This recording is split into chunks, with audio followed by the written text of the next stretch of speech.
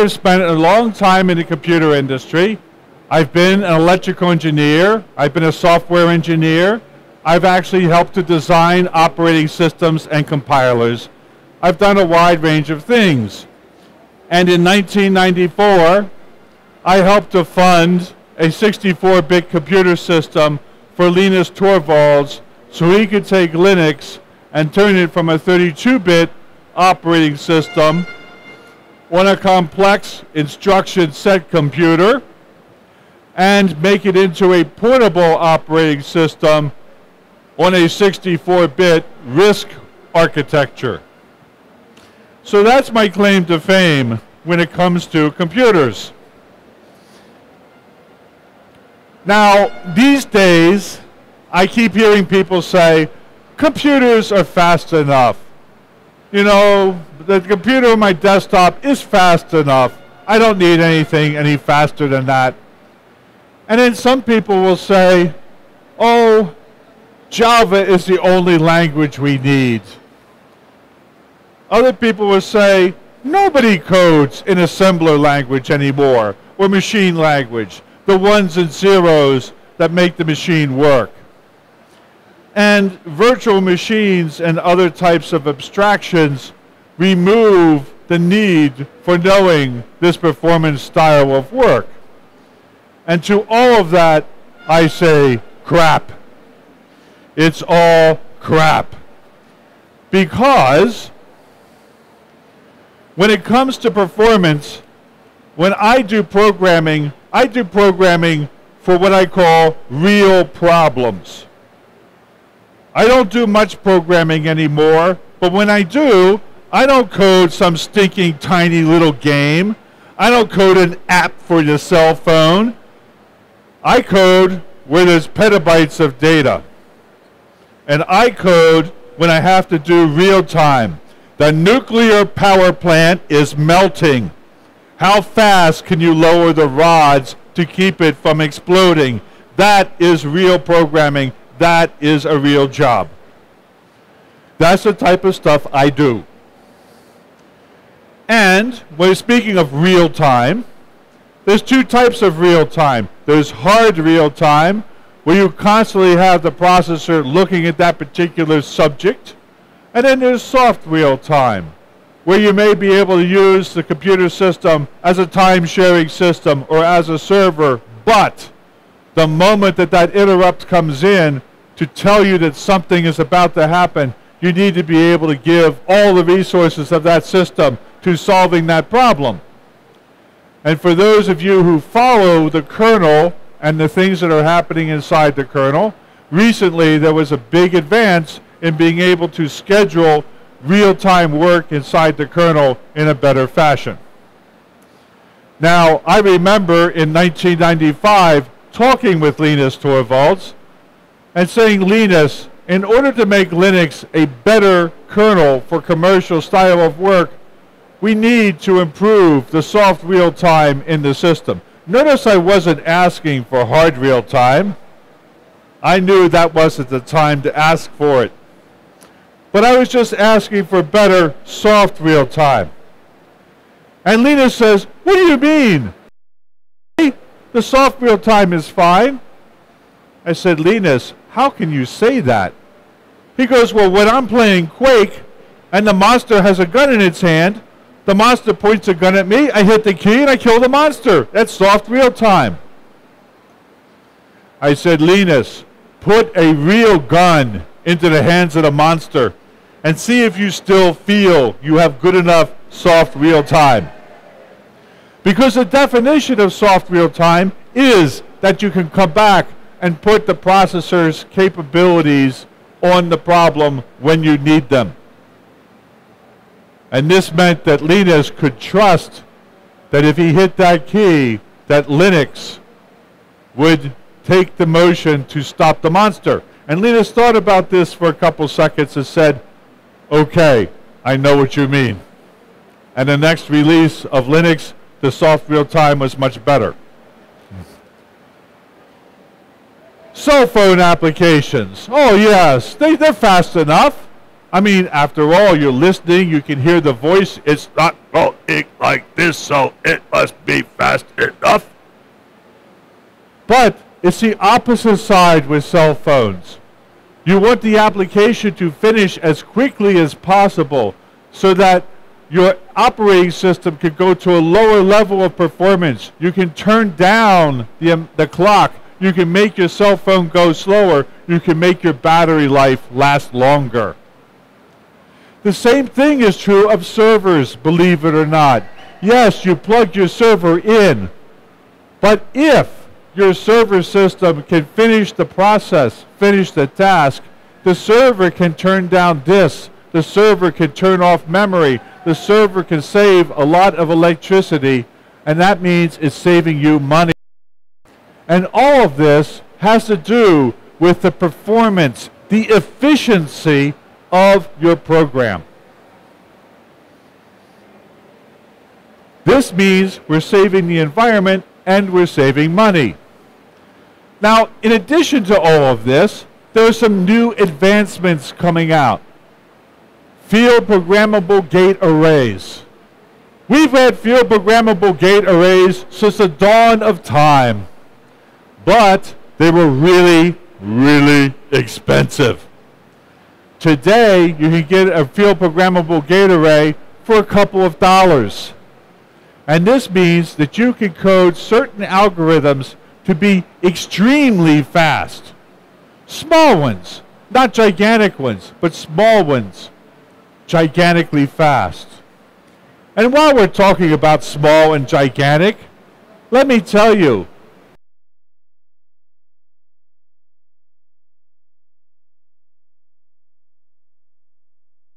thousands of bytes of memory. We'll see more about that in a moment. We also have digital signal processing chips, and we have multi-core CPUs. These are things we didn't have 20 years ago. I'd like to introduce you to the first machine I ever programmed on. It was actually the second machine, a PDP-8 machine. It had a very nice instruction set. Every single instruction was exactly the same length. And there was only 8 of them. The machine was so stupid that it couldn't subtract. If you wanted it to subtract, you had to take the 2's complement and add it. It obviously couldn't multiply or divide. Those were all done by adding and subtracting. It only had 4,000 words of memory, and yet we did real work with this machine. Later on, there were operating systems like CPM, which had 64,000 bytes of memory. We had an operating system, we had databases in there, and we had data in a machine that had 64,000 bytes of memory. Today, the keyboard driver for the Linux kernel is 64,000 bytes of memory. I have no idea what is happening in the keyboard driver that it needs 64,000 bytes of memory. It's actually quite frightening. So, to write really good code, in my estimation, you really need to understand the machine architecture. You need to understand how the machine is put together, and that means you need to understand machine language. You don't have to understand every machine language because they're all different as you go from machine to machine. But you need to understand the principles of how it works. And you need to understand what terms like cache memory means, bus speeds, cycle times, those types of things. You're not going to be programming in machine language, but you're going to be changing the way you write your higher level code because you know what the machine is generating.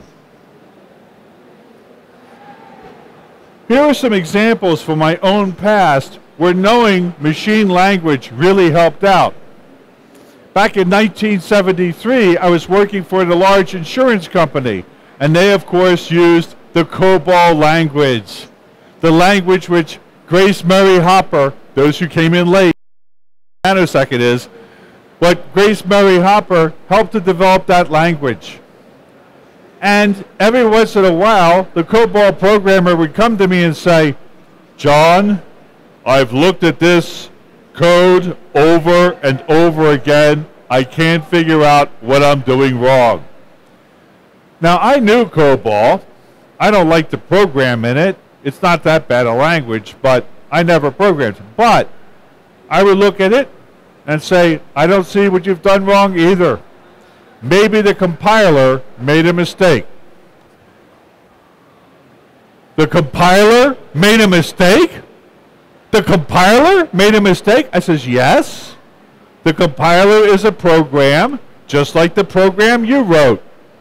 And maybe the compiler writer came in that morning, hungover from a weekend of partying, hasn't had their first cup of coffee yet, wrote those couple lines that created that bug in the compiler that generated bad code that told the machine to do what you didn't want it to.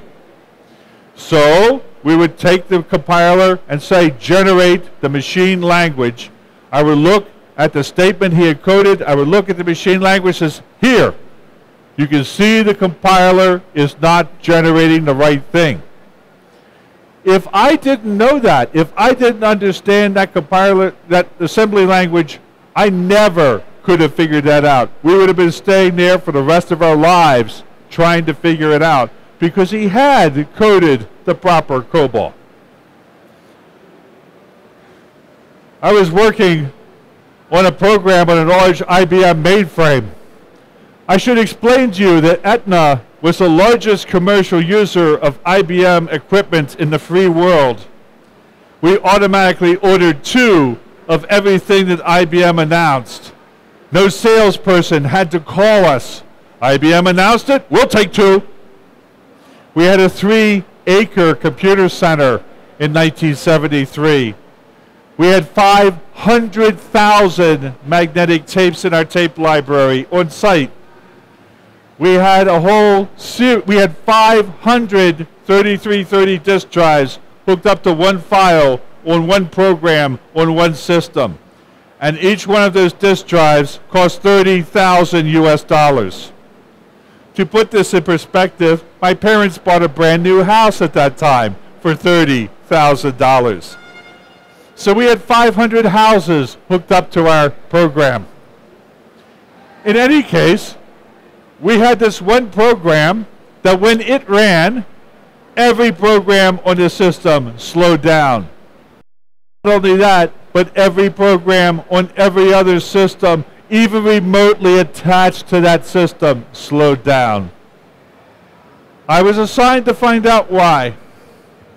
And I found out that the programmer had used this instruction called read the clock.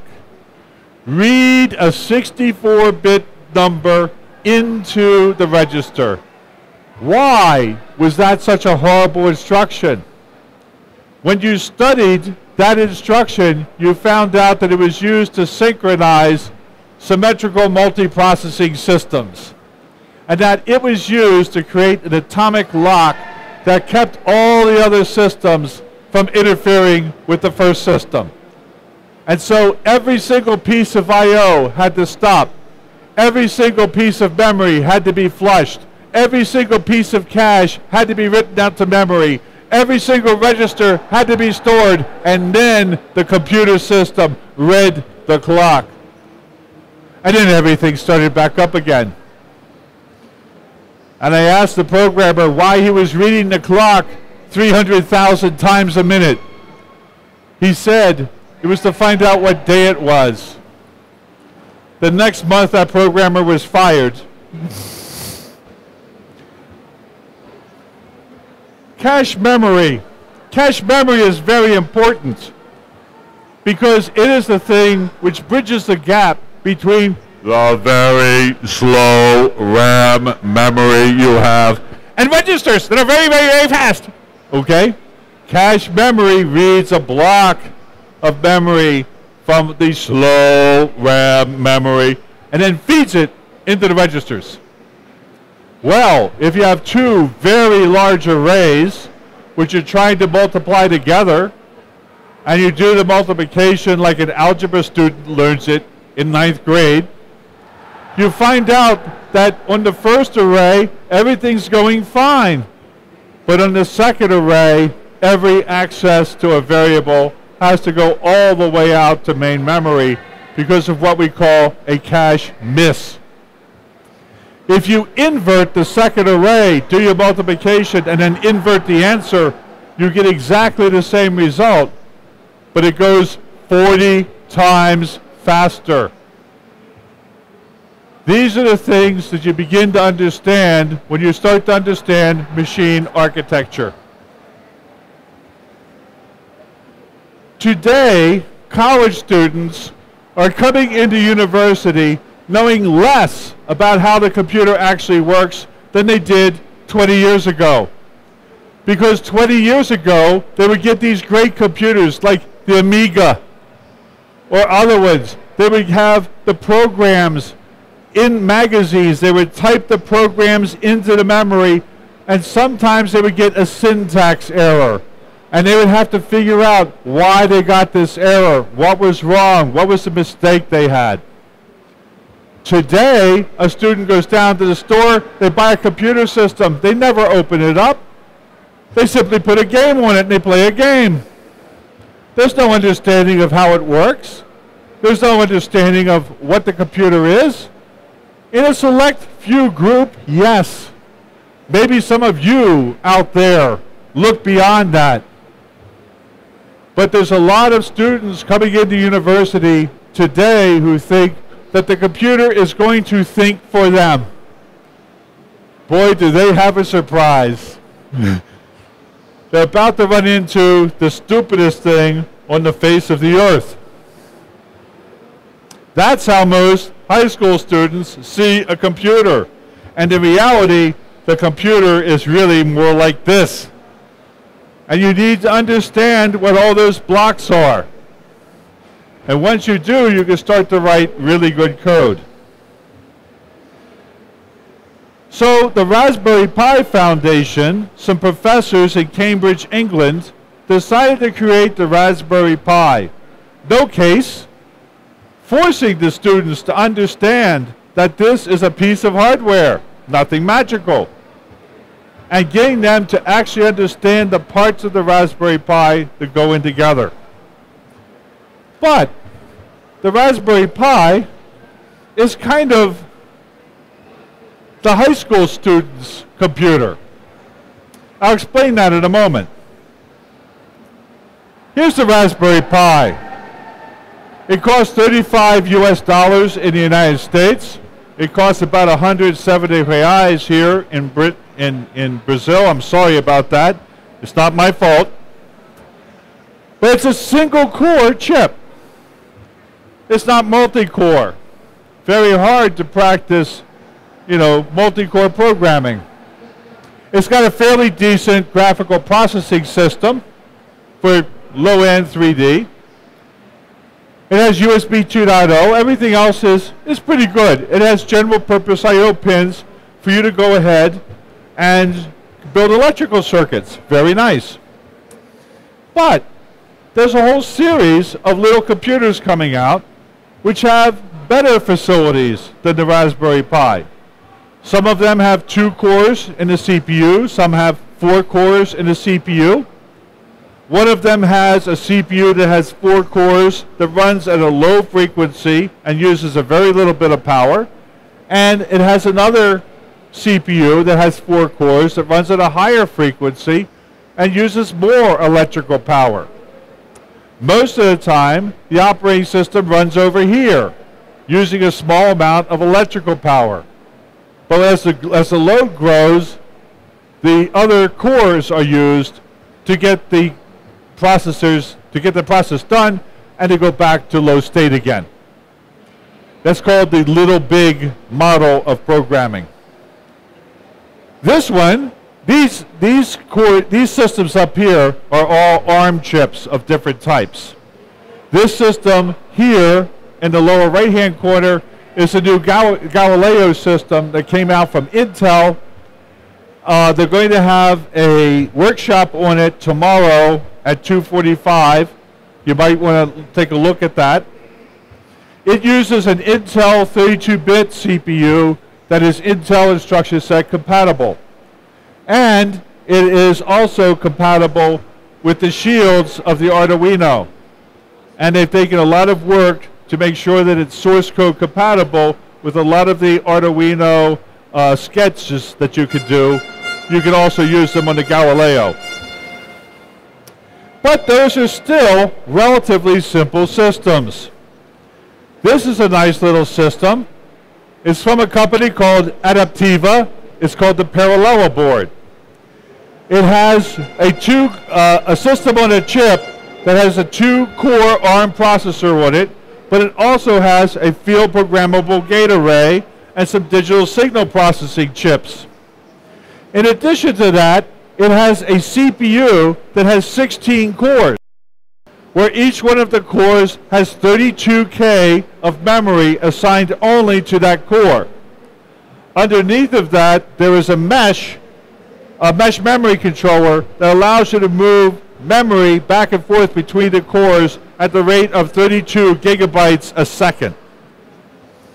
This is what I call the university student's Raspberry Pi, because this is interesting to program.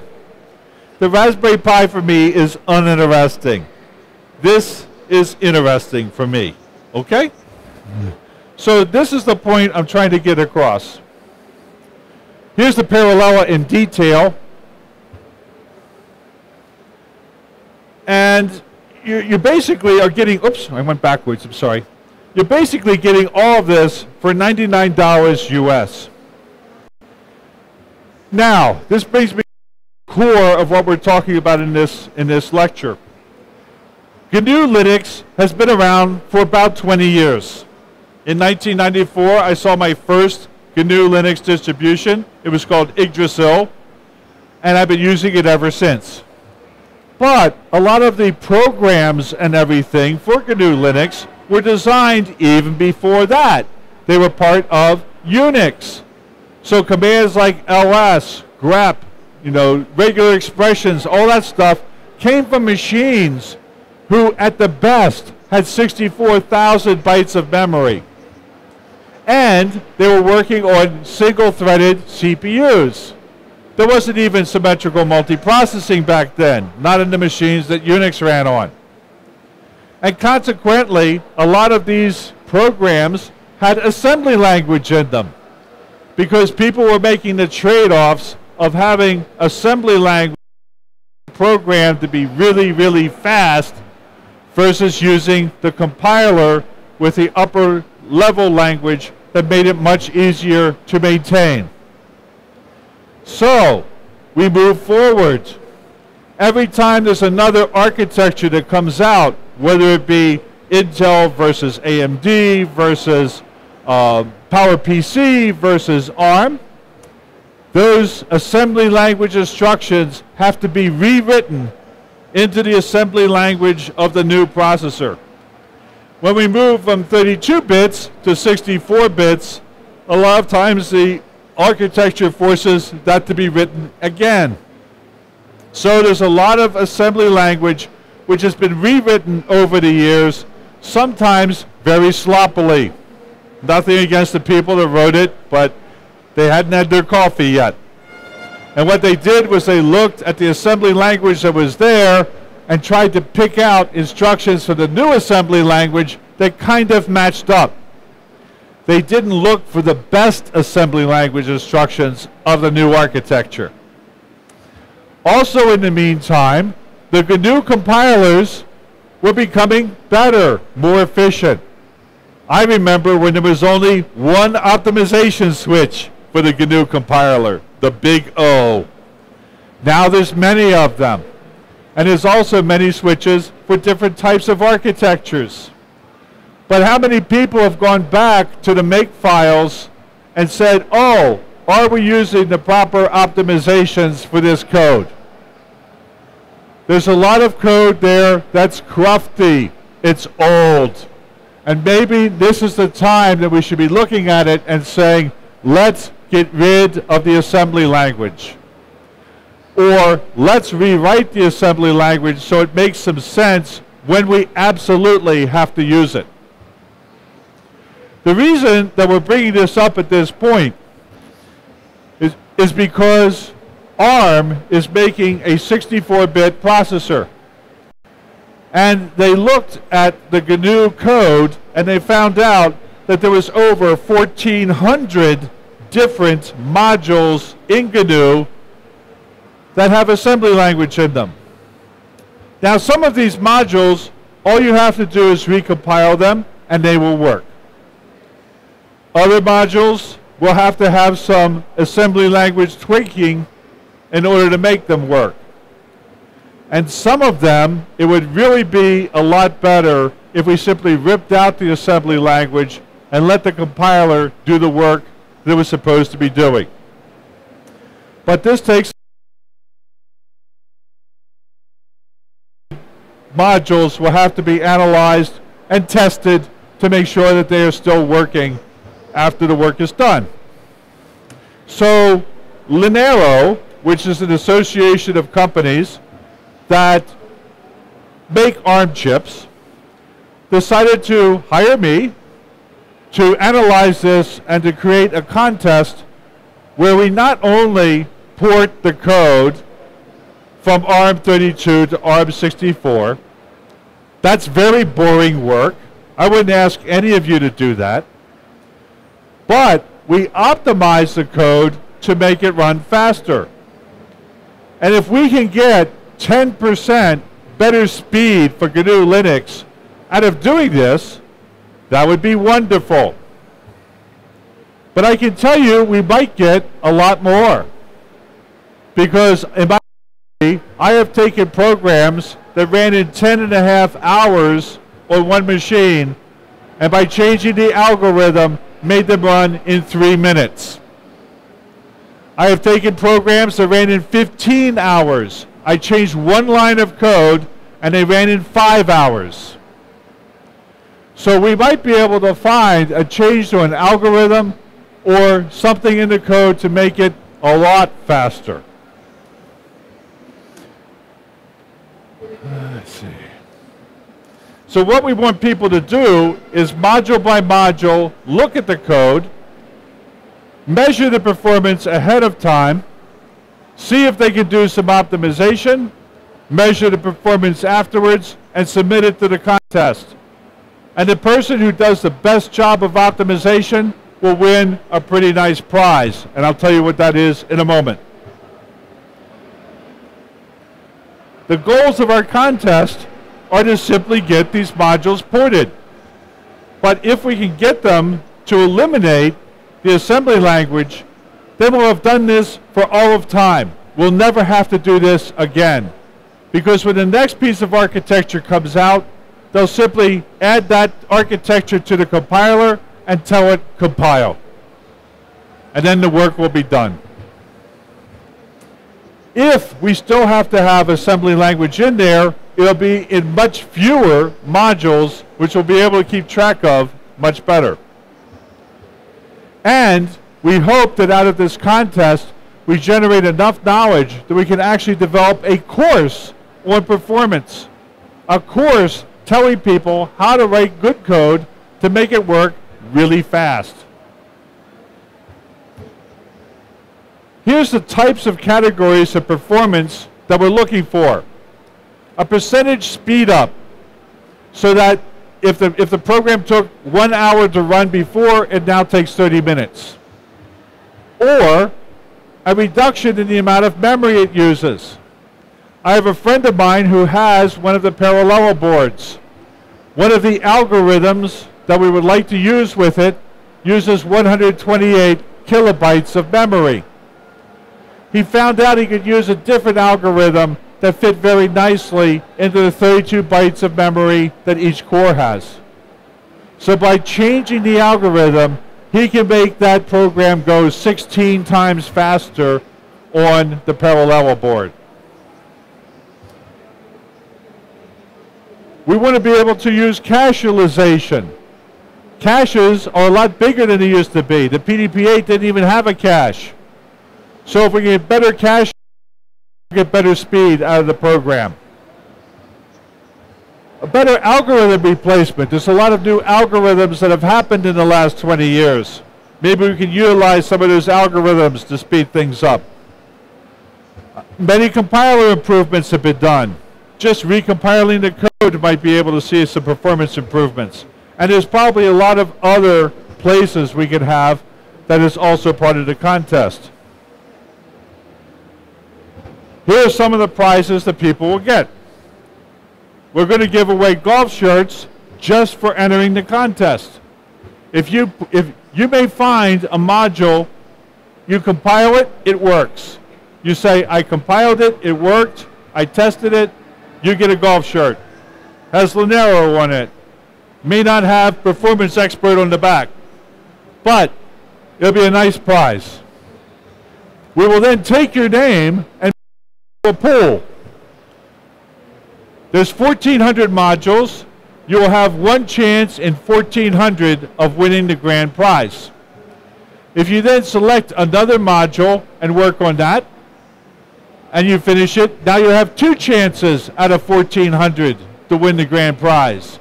If you do 3 modules and so forth. But there's more.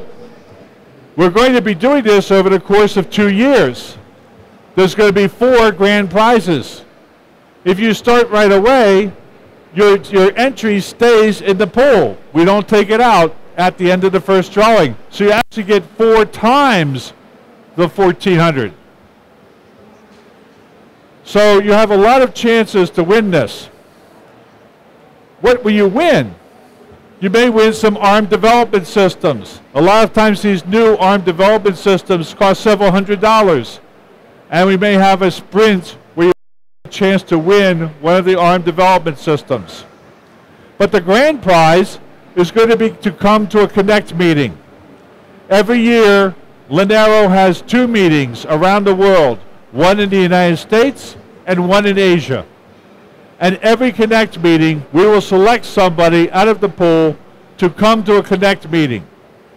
And there you'll talk about what you did, and you'll be able to say, yes, I did this. And you'll be able to meet all these engineers who are extremely smart, who are working on ARM, and in the kernel, in utilities, in the compilers, in the tool chains. You'll be able to sit down, talk with them, and exchange ideas. All of that will be free of cost. All your transportation expenses will be paid. There are side effects of this, even if you don't win. You're going to be learning a really cool assembly language. The ARM assembly language is a RISC assembly language. Every machine cycle, you pull an instruction out. So if you write something in a high-level language, you say generate the machine language, you can see maybe your first attempt, there's this many instructions that are generated. You tweak your source code, compile again. All of a sudden, you see the number of instructions shrink. It's visible that this is going to run faster. If you try and do this with a CISC computer, it may or may not be true, because sometimes fewer instructions will actually take longer to run because the instructions that are being chosen are, take longer for each instruction. So you'll be learning a really cool assembly language that's used in a lot of embedded systems and servers. You're going to be learning code analysis techniques, be able to figure out how your code works.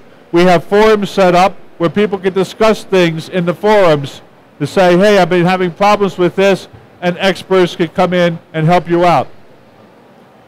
You'll be able to create an open source portfolio. What we're doing is we're saying to people, you're going to be taking a module out of GNU Linux. You have to contact the upstream people who are normally working on this, tell them you're working on this, submit a bug, submit the code patch, work with them. This is the same thing you do when you work with open source every day.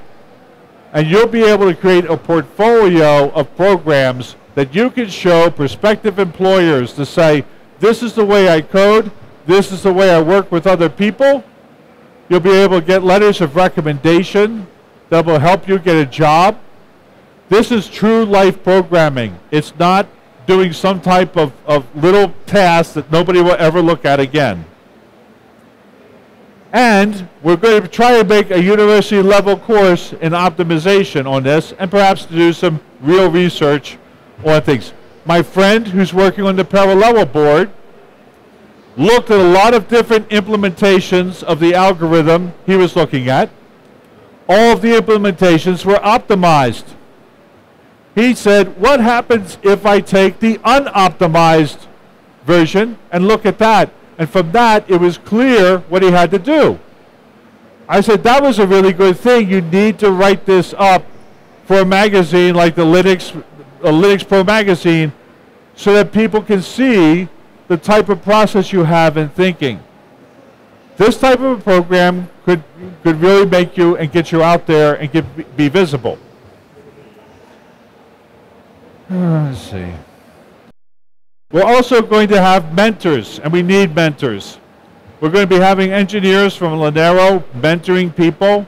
We're looking for college professors who would like to mentor people and help them with particularly hard problems.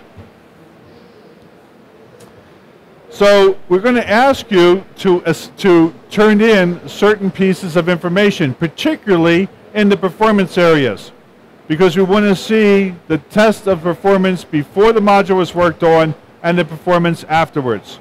And we will have the person who wins the contest, we're going to have an engineer evaluate their work to make sure that they actually got that performance improvement from the work they did.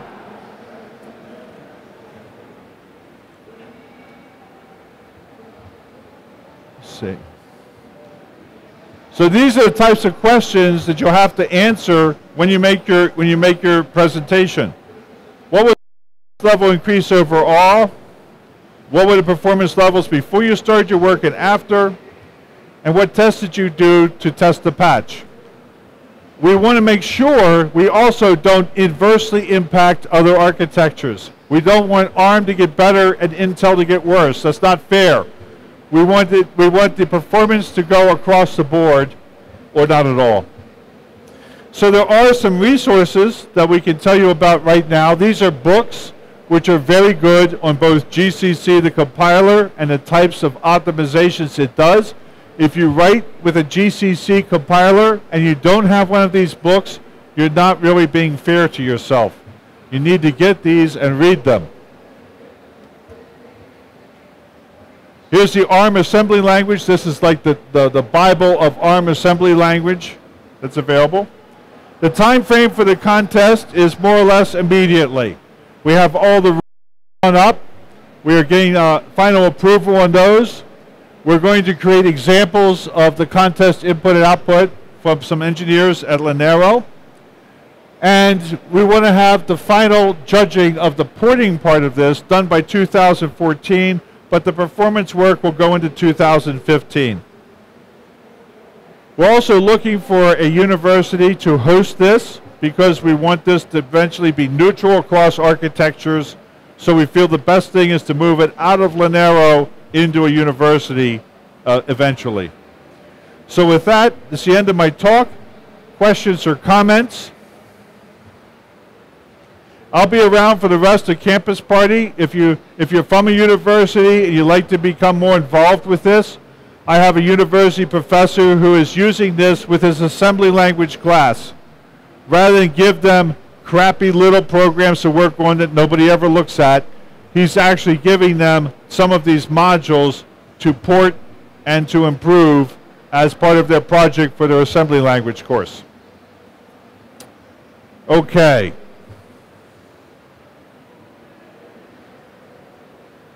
This is a nanosecond. Who is the person who first aligns the nanosecond with this wire? What was her name? Oh, you people. Not fans of history at all. What was her rank in the Navy? What? That's right. She was a rear admiral. Okay. Thank you very much for coming. I'll be around for the rest of the week. And if you have any questions or comments about the contest, I may even have an ARM processor or two to give away to a deserving person. So thank you very much.